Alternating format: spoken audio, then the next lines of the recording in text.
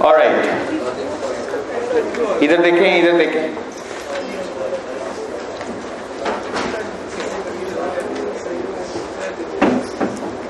I seek your permission to start.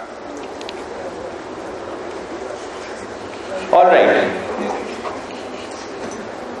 So the first question in the midterm involved a junction between two dissimilar metals. यार बात सुनो, आप class में बैठना चाहते हो कि नहीं?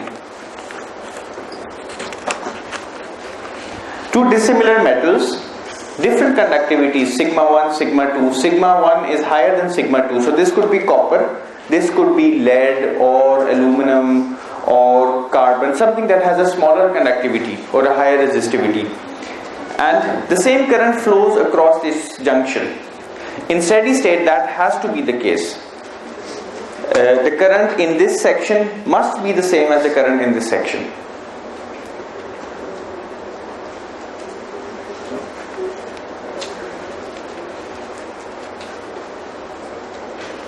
So the question I asked is, what's the amount of charge that's stored here? Okay. Since it's a non-uniform material, the material is different here from here, there has to be some charge that is stored here. So when the currents equalize, this charge that's stored on this junction remains constant, but it's non-zero. There has to be some charge here. Another way of looking at this point a problem is that if there is some charge stored on this junction, the electric fields in this region must be different from the electric field in this region. Whenever there is a charge on a surface, the electric field sees a discontinuity. And we've seen this before. And the electric fields are different. The electric fields have to be different. Why do they have to be different? First, they imply that there is a charge stored on the surface. Okay. But why do the electric fields have to be different? Because? In order to keep the current same. Sorry? In order to keep the current same. In order to keep the current same. If the electric fields were the same in these two regions, since the conductivities are different, the mobilities are different, same electric field would result in different mobility, would result in different velocities. Different velocities means different currents. But if the currents have to remain equal, the electric fields have to remain different. Okay? So how do we calculate the charge on the surface? Let's draw a Gaussian surface. And this is the hint that I provided in the exam. So I have some charge here which I wish to calculate. The cross-sectional area of this wire is capital A. Now I can create a Gaussian surface. Now the electric fields are always parallel to the axis of the conductor. So if this is E1, this is E2. So I would like to draw a Gaussian surface that matches the direction of the electric field. So the surface that I will draw will look something like this. This is one possible surface that I can draw. A cylinder that is parallel to the axis of the conductor. And this cross section is small a. Now I call it small a because I want to differentiate it from capital A. Now if I look on this end, the electric field is pointing to the right and this area is pointing to the left. So the flux through this surface, through this end cap is minus E1 small a, right? Because the electric field here is E1. The electric field in this region, by the way, is uniform because all of this region is just one material. Okay? The electric field through this region is pointing to the right and the area vector is also pointing to the right. So due to this end cap, I will get a flux E2 small a.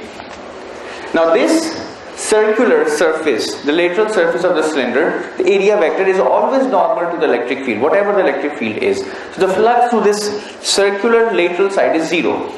So this is the total flux through this closed Gaussian surface. This must equal 1 over epsilon naught times the charge enclosed. Now the charge enclosed is the charge only in this region. Okay? So let's call the charge enclosed Q. Now this means that Q has to be equal to epsilon naught A E2 minus E1. Okay, this is a charge enclosed only in this region. Okay, just this charge, the charge enclosed in this region, Q enclosed. But I would like to find this total charge. Okay, so this Q enclosed over small a is a charge density. Okay, so if I take this a to the other side, I get the charge density. I multiply the charge density with this total area, I get the total charge. So the total charge on this surface is epsilon naught capital A E2 minus E1. Right? You dekho isko, if I missed out a step, I take this small a to the other side, I get Q enclosed over small a. This is the charge density. Okay? This equals epsilon naught E2 minus E1. Now if I want to find the total charge, I will just multiply this charge density by the total area, which is capital A. So I get this as this to be the total charge on this surface. Agreed? The charge density on this surface is uniform. Okay, now this is the total charge that's on this surface, but none of these options has the electric fields inside. So if I look at the options here, none of them have electric field inside. They are expressed in terms of the conductivities. Okay, so I know that the electric field is related to the current density is related to the electric field. So I know that J is sigma E. Okay, this is the current density. The current per unit area equals the conductivity into the electric field.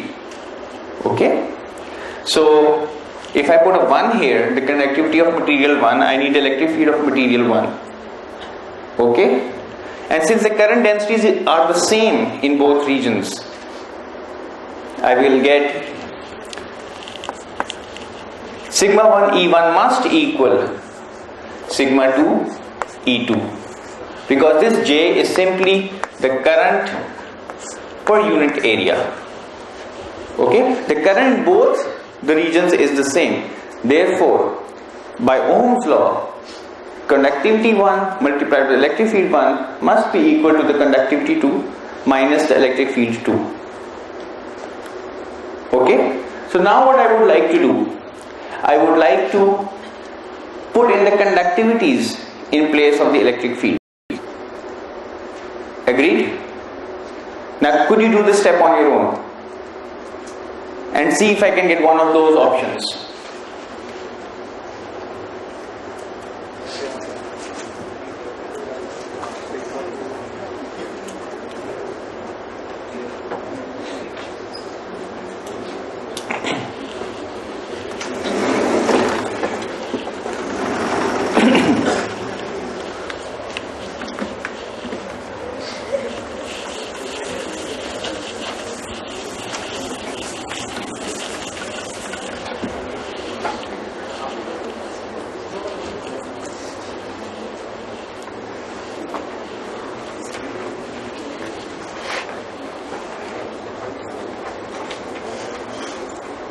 कैसे आगे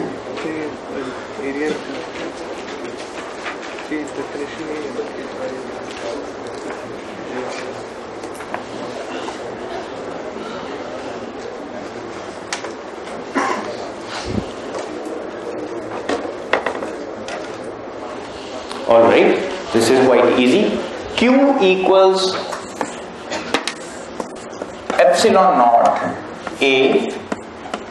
Now E1 equals J over sigma 1 and E2 equals J over sigma 2 and E1, this E1 equals J over sigma 1. So I get epsilon naught A into J, 1 over sigma 2 minus 1 over sigma 1. Now A into J is simply the current, so I get epsilon naught I 1 over sigma 2 minus 1 over sigma 1.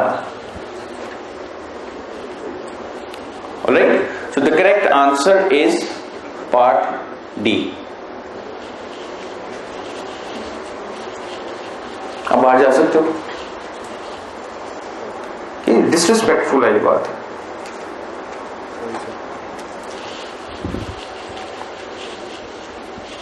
Alright, let's move on to the next question.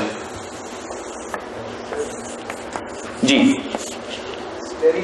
Steady state current only implies that the current must be uniform in all sections. Right. The electric field is non-uniform. The electric fields adjust themselves in such a way that the current has to be uniform. Because the current depends upon the electric field, it depends upon the conductivity of the material, it also depends upon the cross-sectional area. So the key is that if you have a series circuit, there is no branching off, the current has to be the same throughout the circuit. Okay, so you adjust the electric fields and the surface charges in a way that the current remains constant. Now the next question deals with a spherical resistor. Now, when you come to look at things seem really easy.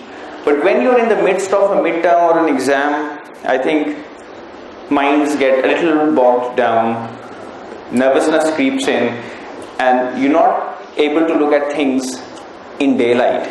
You think that everything is a dark pitch night. So this question is actually quite easy if you come to look at it. Suppose I have a planar resistor, just a plain resistor, okay, of certain length L, okay, or width L. Let's call this the width of this resistor. And the cross-sectional area, this is the area of this face, suppose that's A, okay. Now current is flowing through this resistor, and current is flowing like this, okay. It goes through the resistor like this. Now this current, of course, would see some resistance, and that resistance of this material of this plane object, what's the resistance? It's simply the resistivity into this length or width L divided by A. Okay, this is common knowledge. Okay, we looked at this formula. Now suppose I take this planar resistor and twist it. Remember, this is a resistor, it's a plane. Okay, and I'm looking at it I'm looking at a cross section, I'm looking at it from the side. Now I take this planar resistor and make it into a shell. So I twist it so that it becomes a shell. Like this.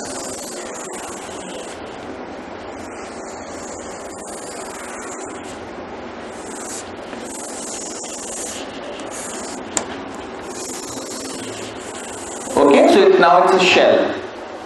And current is again flowing radially outwards. Like this, right?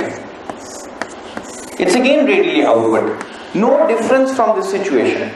Still the current that's flowing radially outward would see the same resistance. If this width is L and the area of this surface is capital A, still the current will see the same resistance. We are assuming that the thickness of this shell is really small.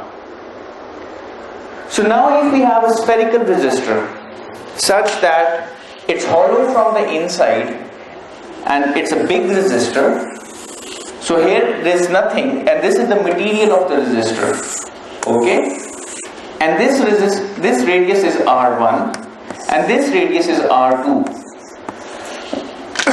and we are interested in finding the resistance of this resistor. Let's call it small r1 and small r2 so that you're not confused with the resistance. I call this small r1 and I call this small r2.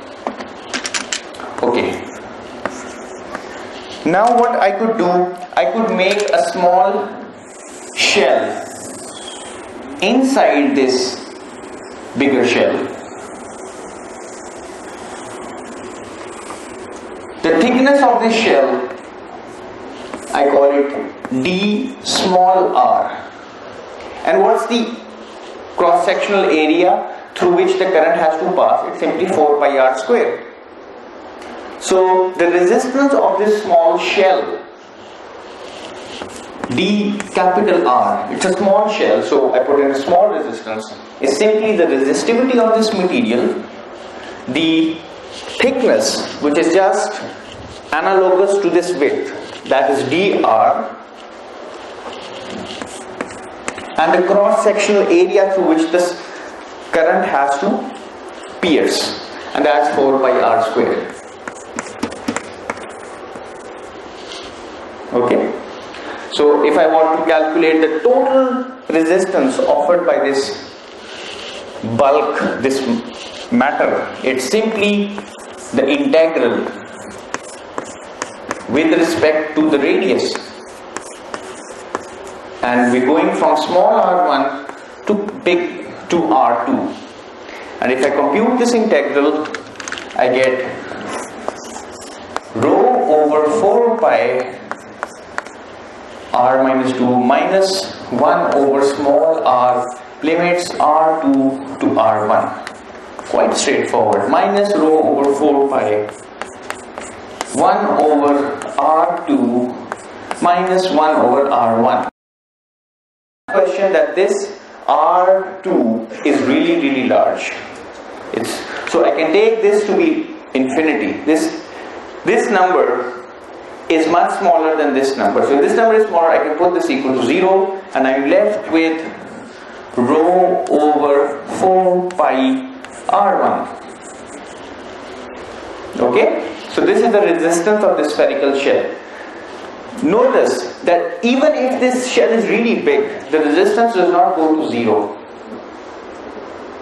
Can anyone explain why it doesn't go to 0? Even though if I just fill all of space with this material, I get a huge amount of matter. But why is the resistance not equal to infinity? See, this seems like a strange result. No matter how big a shell I use, the resistance is independent of the outer radius.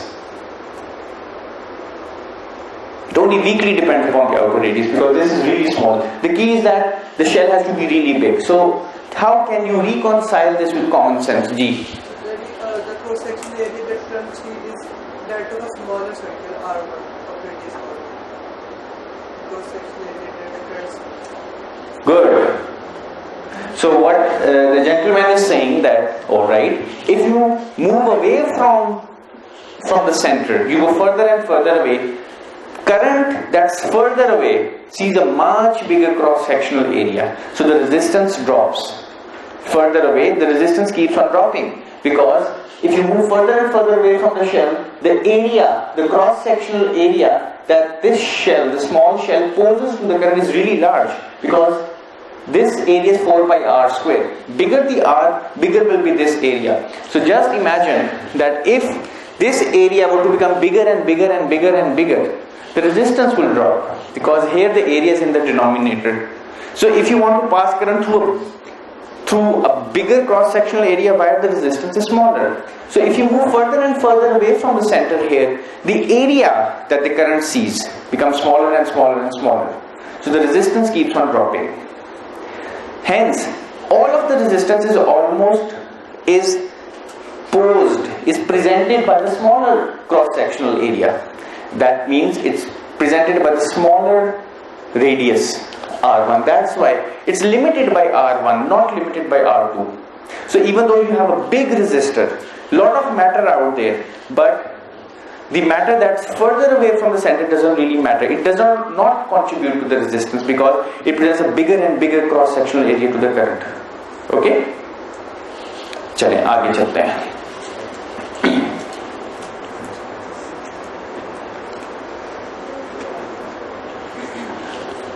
Alright, this was a numerical question. It's about brine, seawater, which is sodium chloride. and we assume that the hydrogen and the hydroxide ions don't contribute to the conductivity. All the conductivity is because of the sodium and the chloride ions. ये वाले sodium और chloride ions की वजह से. Now what we have here is a tube. We apply a voltage across it, some voltage V. Okay, there's some resistivity rho. Alright. And what we are interested in is finding the average drift velocity. Okay. Now, if the cross-sectional area is capital A, by the way, the cross-sectional area is not given in this question, so that's fine. So the current is, the total current is by Ohm's law V over the resistance. The resistance is simply the resistivity into the length is L, into the cross-sectional area. Now where is this current coming from? This current is coming from the sodium ions as well as the chloride ions. The chloride ions are negatively charged, sodium ions are positively charged, they move in opposite direction, both of them contribute to the current. Okay? So this I is basically coming from the sodium ions which have a charge, the concentration of the sodium ions, the drift velocity of the sodium ions into the cross-sectional area. So this is the contribution of current due to the sodium ions, and this is a contribution of current due to the chloride ions, and both of them are additive. Sodium ion and chloride ions are moving in opposite direction because they are oppositely charged, so both of them are contributing to current in the same direction. They are adding up to the current. So charge on the chloride ion NCl VClA.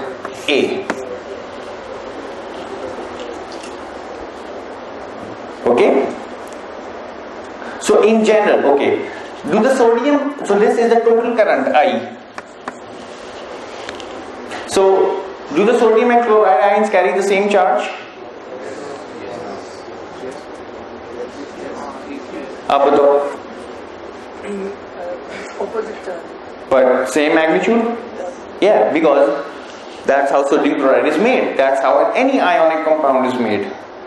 One becomes a positively charged ion, the other becomes a negatively charged ion. The same valency appears. So this is the same for both of them. The carrier concentration is the same because it's a pH 7 compound, same number of sodium ions as there are of chloride ions. So N, cross-sectional area is the same. Are the drift velocities the same? आप बताओ, drift velocities एक सी होंगी, क्यों? तो क्या हो?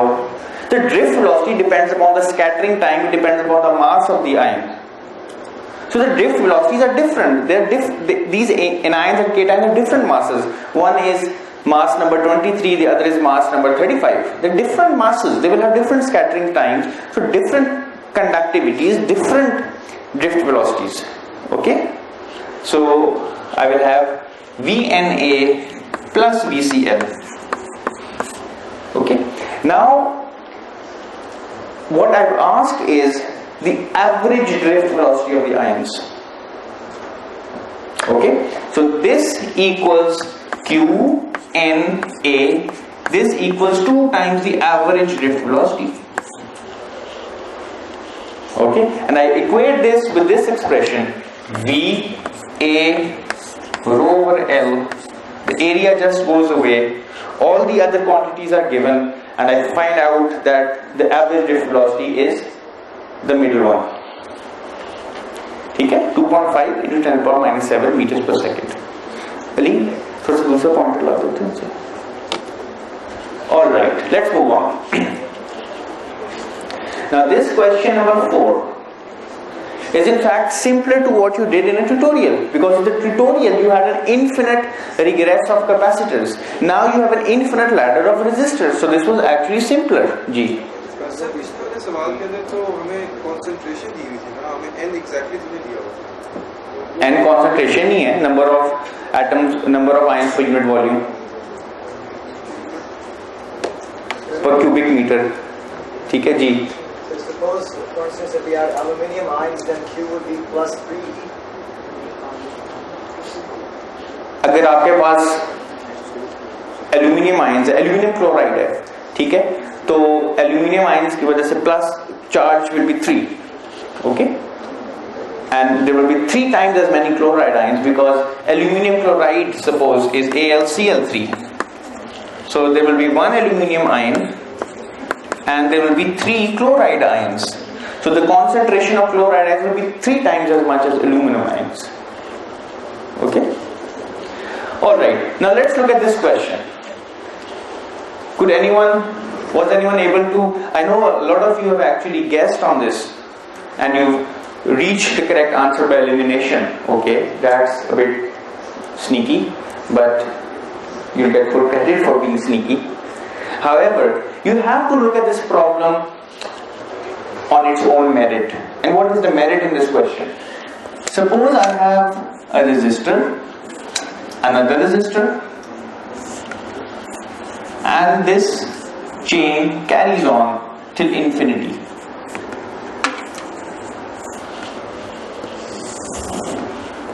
Okay. Now each of these resistances is the same. Now I'm interested in knowing the equivalent resistance an observer sees from this end. But if you look at this chain from here, you break up this chain anywhere, you break it up here, here or anywhere, you still see the same resistance because it goes up to infinity. In other words, if you're on an infinite line, you can stand anywhere on that line and be no different. Okay? So the resistance that's seen here is also R equivalent. Okay? So I can replace this circuit by the following. R, this resistance is R, and the entire resistance that's ahead of it is R equivalent. Okay? So all of this is the same as R equivalent. Now I can solve this circuit. I know most of you electrical engineers are fond of solving circuits. So I can replace this circuit by the following. R and the parallel combination of R and R equivalent. So I can replace both of these resistors by a single resistor. And what's this resistance? 1 over R plus 1 over. So isn't it R into R equivalent over R plus R equivalent? Is this correct? Yes. Okay, so I can replace both of these resistances. So this equals this equals this, and this equals just one resistance, which is R plus R into R equivalent, R plus R equivalent. Okay, but this has to be equal to R equivalent. Okay, so R equivalent equals R plus R into R equivalent, R plus R equivalent. Now I need to solve this for R equivalent. I have to find out what R equivalent is. So I get R plus R equivalent, I get R square plus R equivalent plus R equivalent. I get a 2 here. Okay, so I get R into R equivalent plus R equivalent squared equals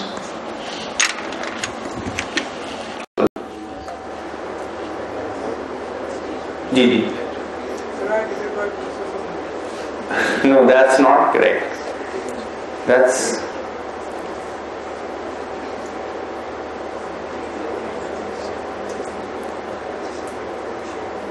आप बता सकते हैं? सुनो बात सुनो.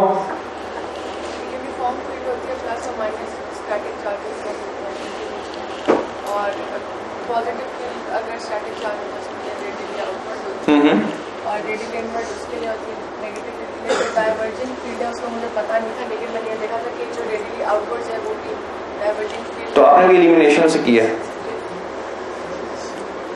So if I just gave you this field and I asked you if it's possible or impossible without giving you other options, could you tell me why is this impossible? Could anyone tell me why this is impossible? जी आप बताएं। Because the direction is changing at different points. It's not like in the particular place. should be tangent to that circle. Tangent should be perpendicular होनी चाहिए। tangent है ना उससे। लेकिन किसका tangent? ये कोई पोटेंशियल तो यानी tangent it's just a circle. लेकिन सर बेसिकली इसके बाद इससे परपेंडिकुलर होनी चाहिए। ये टेंजेंट ड्रॉ किए हैं तो इससे परपेंडिकुलर। नहीं ये रीजनिंग ठीक नहीं है। आप बताओ, आपने हाथ खड़ा किया था जी।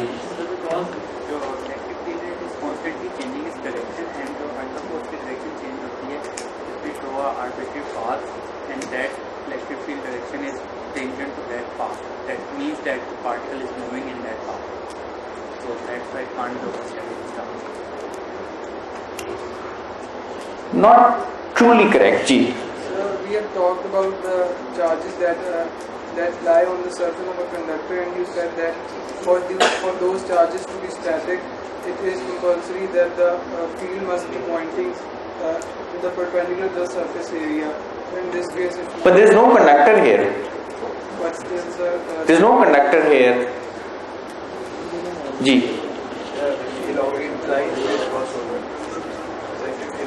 If you elongate the line, what about these lines? These lines, if you elongate them, they will cross over at this point charge. Particular charge, in an electric field where there is no charge present. So what about these diverging? If you elongate them, they will cross over. They're coming from the charge. But can't we have a how do you know that? What if I place a charge here? Why can't I have a distribution of charges that actually makes me have this field? जी। वहाँ पे charge होगा नीचे, तो उसकी जो दूसरी side पे field line है वो पिछली की फील्ड लाइन से इंटरसेक्ट करेगी। You see, I'm in 3 dimensions. I can place charges anywhere. So I'm at an exceptional liberty to place charges at wherever I like. I can have positive, negative charges. I can have dipoles, quadrupoles, anything. लेकिन उसके charge So charge से reading outwards है, तो जो जिस direction में होगी उसमें भी दूसरी साइड को भी होगी। इसको जैसे इंटरसेक्शन की वजह से नहीं मेरा नहीं ख्याल है इंटरसेक्शन वाला आर्गुमेंट है यहाँ पे जी। Sorry what he said for us to change further, what I see is that if you have a tangent at like a point along the dotted circle, okay, or all over the dotted circle tangents है, if you do a chart और इसी field lines के साथ, so you will see that they cancel each other out overall. What will cancel it? But the fields are at different points. How can a field at one point cancel out a field at another point? This is not possible. You have field at one point constantly changing directions. You're not allowed to take the resultant of these electric fields. If you take the resultant of these electric fields, it's 0. But you're not allowed to do that because the field is point by point. Anyone who knows the answer. Is Abir in the class? आप बताओ, आपका सवाल जवाब ठीक था या गलत था? जवाब ठीक था, इसलिए ठीक है क्योंकि बाकी सारे पॉसिबल नहीं है। मतलब बाकी सारे मैं स्ट्रेटजी से बना सकता, सिर्फ यही नहीं बना सकता था। लेकिन देखो आपके पास बहुत लिबर्टी है, स्टैटिक चार्जेस कहीं 3D में कहीं भी प्लेस कर सकते हो। हाथ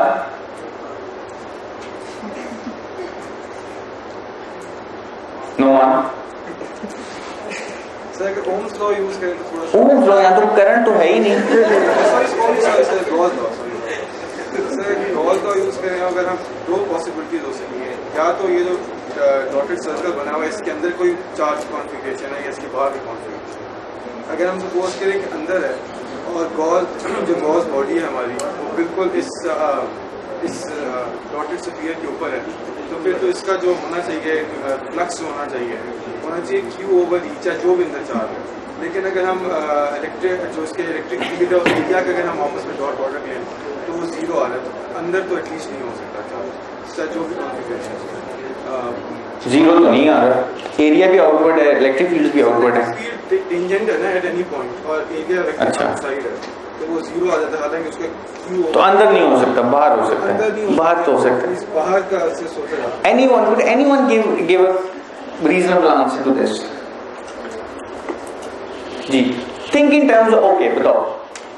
So, electric field originates from where a charge is, right? Okay.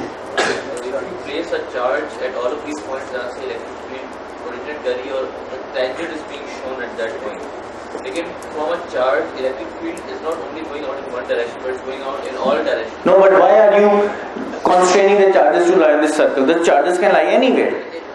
They can be anywhere, but they'll always be, the field होगी, it will always be radiating outwards for a positive charge and inwards for a negative charge.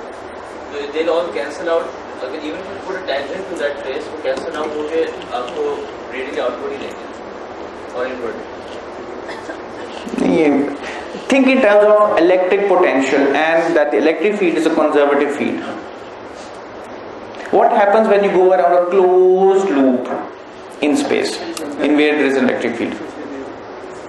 What is the change in potential? Zero. So if I take this closed loop, if I go around the circle, okay, if I go around this circle, the electric field here is tangent, okay, and my small dl is also tangent, okay. So I take this E and take its dot product with the small displacement, I get E dot dl, and likewise I go round and round and round in the circle. I form these dot products all throughout the circle, okay. E dotted with dl, I go around the complete circuit from point A and I go back to point A, okay, take the negative of this gives me the change in potential.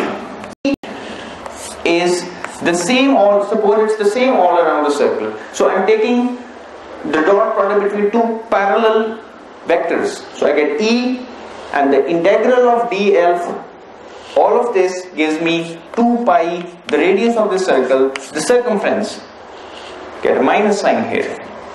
So this is non-zero. But since the electric field is conservative, the right hand side has to be zero. If I go from A, go all around the circle and come back here, the change in potential must be zero. So this is zero and this is an impossibility. Since all around the circle, if I make a closed path, a closed trajectory, the change in potential has to be zero. But if I have tangential fields like this, I cannot satisfy this condition.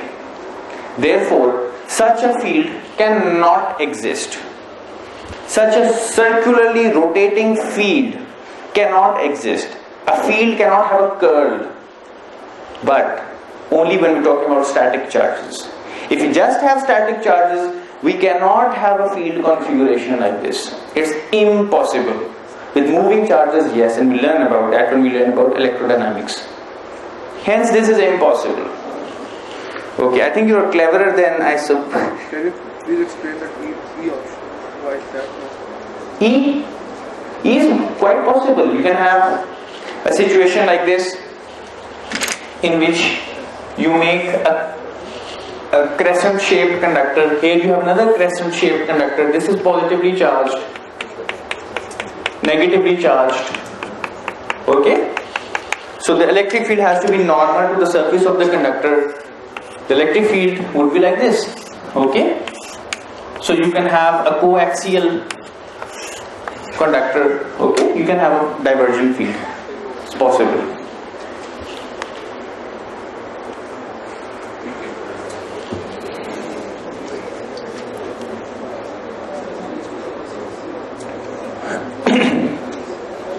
Alright. So we have two batteries connected end to end.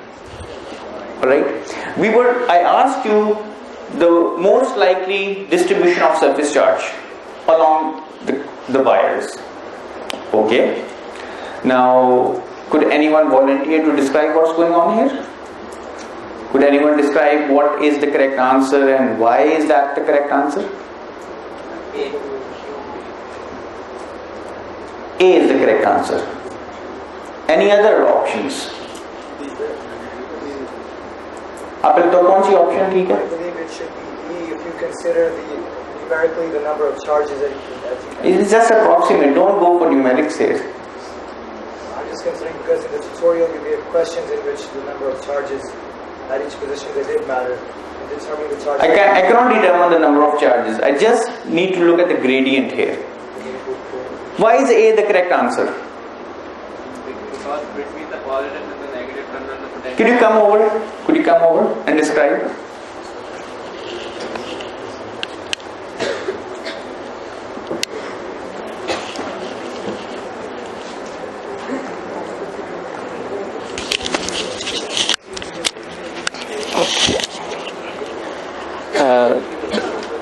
The electric field has to be constant throughout the circuit, along the wires. So the positive charges and the negative charges will.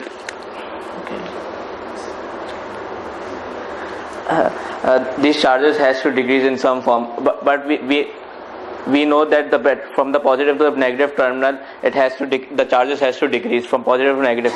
But then there is another battery over here. We know that at the negative terminal of the battery there is a large piece of negative charges, and at the positive terminal of the battery there are lots of positive charges. So this is the only configuration which fits it, which fits the explanation. All right, good.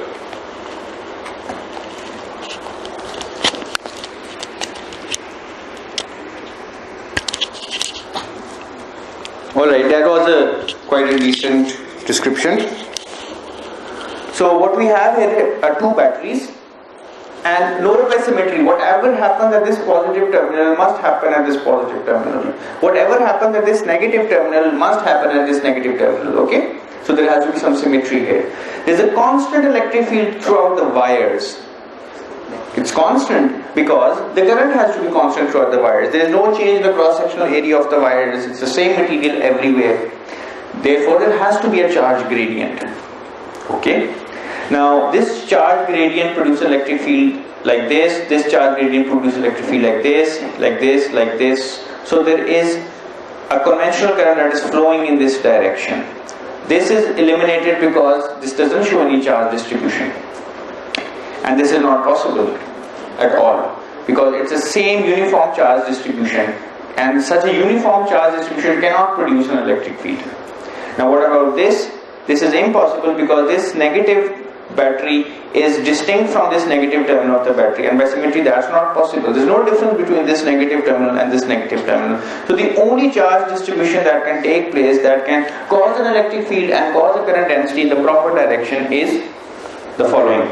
At this point, halfway in between, there is no surface charge.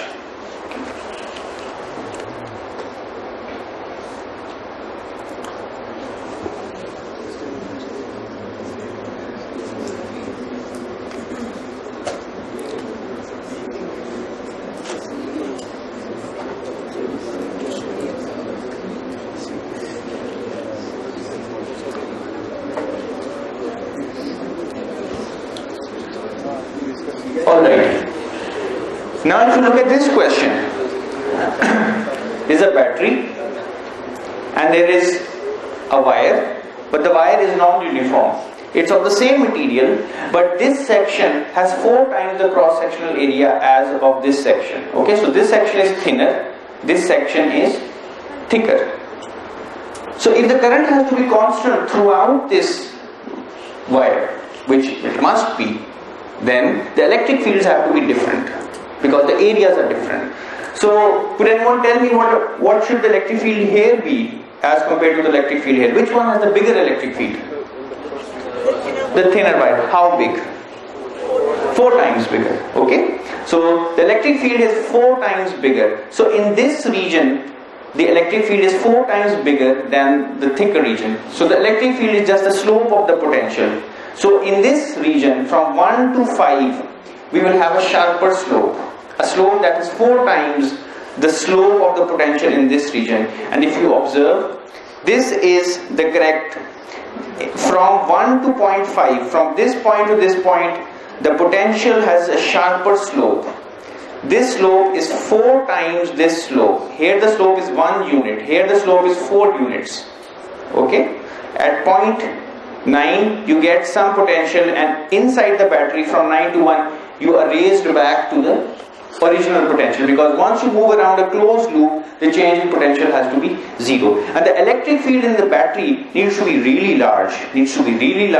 So that you can get back from 0 potential to the EMF of the battery within a distance of the battery. So the electric field inside the battery is really large, and it's totally different from the electric field outside the battery.